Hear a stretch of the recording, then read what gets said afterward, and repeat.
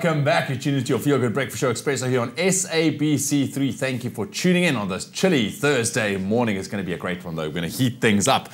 So we are taking a look at what's making news in the tech world this morning, and we're turning our attention to Facebook. And we all know that when you upload those photos, I mean, they've got this face recognition kind of app, you know, that's able to tag your friends easier. It recognizes who you are when you see the face on the photo. But now they have a new algorithm that's going to be released in a couple of months' time that's able to actually, you know, recognize you without seeing your face, but by a couple of other factors as well. Yeah, I mean, this is really, really interesting. Even if you're turned away, it can recognize you using a lot of variants and contextual information such as your hairstyle, your clothing, your body shape even, so that face back has now become a reality. According to researchers, and this is only going to be released in a couple of months' time, but it's still a reality, the system, which is dubbed Pose Invariant Person Recognition, or PIPER, wow. It is accurate up to 83% of the time. That is fairly scary. Now, obviously, you can imagine that it's raising some privacy concerns with guys as well.